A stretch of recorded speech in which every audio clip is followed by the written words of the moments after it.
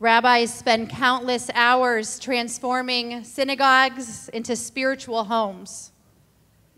This is our career, our job, our calling. We create and we design holy spaces for others to connect with God and each other. And we realized when we spoke a few weeks ago, we couldn't pinpoint the moment. We couldn't pinpoint the story or the exact time in which Sinai Temple captured our hearts. We can't name that moment because for us, Sinai Temple isn't a moment, but Sinai Temple is our home. A home for each one of us. Our home for spiritual connection and soulful transformation. Our home for communal involvement, creating deep, lifelong relationships. Our home for exploration, strengthening our Jewish faith. A home that needs our time.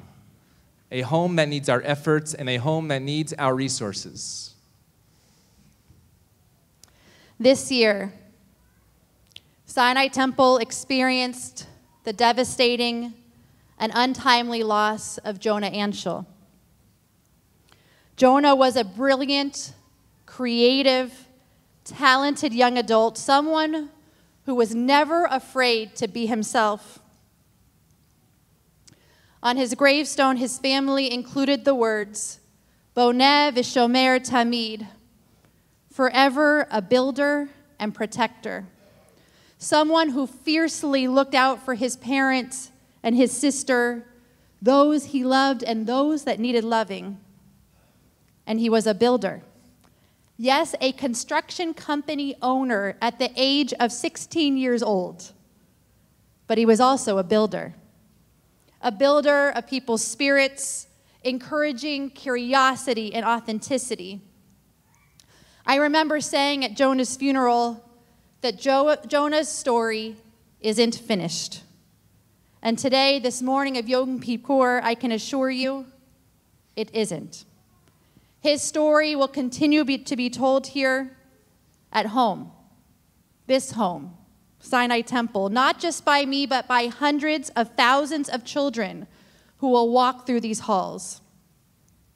In honor of Jonah's memory, his parents, John and Abby, and sister Sarah, have decided to create Jonah's Play Yard, a newly renovated play yard for our youngest preschoolers at Sinai Akiba Academy's Douglas Family Early Childhood Center.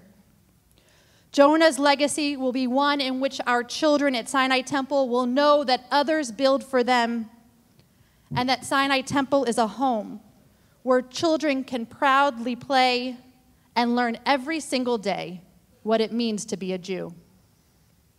Our home. A home where children and students of all abilities will receive a Jewish education. 12 years ago, one of our members, Peter Diamond, he called Rabbi Guzik and said, if my two older children have educational requirements to become a bar and bat mitzvah, what about my youngest son?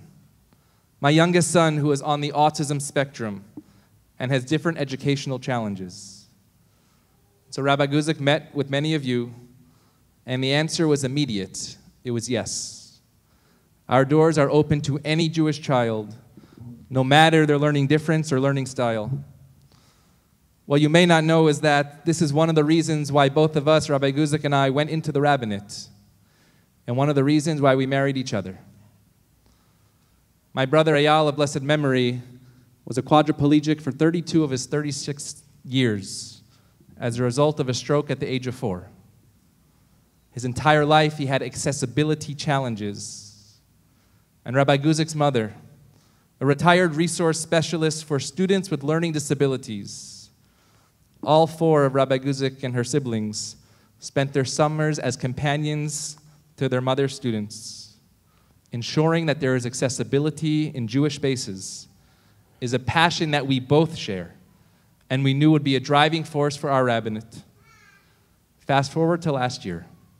After 11 years of a thriving Beit Bracha, a house of blessing, a religious school for our special needs children from kindergarten through 7th grade, children with all different types of needs and learning differences, this year we launched Beit Bracha 2.0, a fully mainstream Jewish education and social program for Sinai Temple members 8th grade through 12th grade and beyond. Sinai Temple is a home where every Jew, no matter their ability, deserves to learn, deserves to explore, to grow, and to thrive. And this past Wednesday afternoon, with our new Fight Family Sinai Live, over 500 of you, 500 Sinai Temple members joined us at Tashlich on the beach.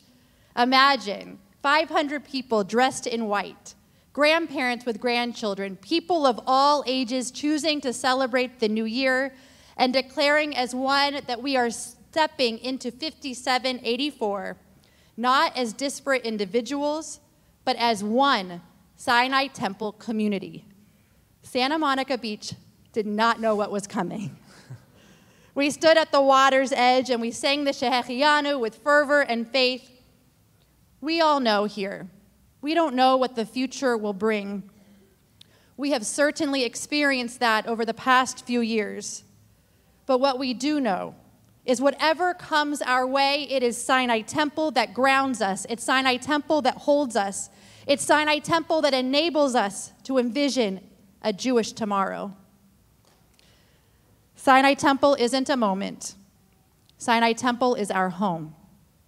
A home that was lovingly and intentionally created and shaped by the rabbis and leaders that came before us. A home that needs every single one of us here to contribute and to build.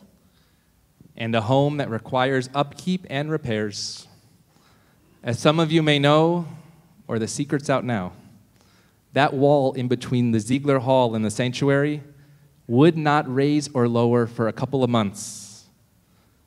But in addition to doing the wonderful things we do in this place, we have to ensure that we maintain this place to also do them well.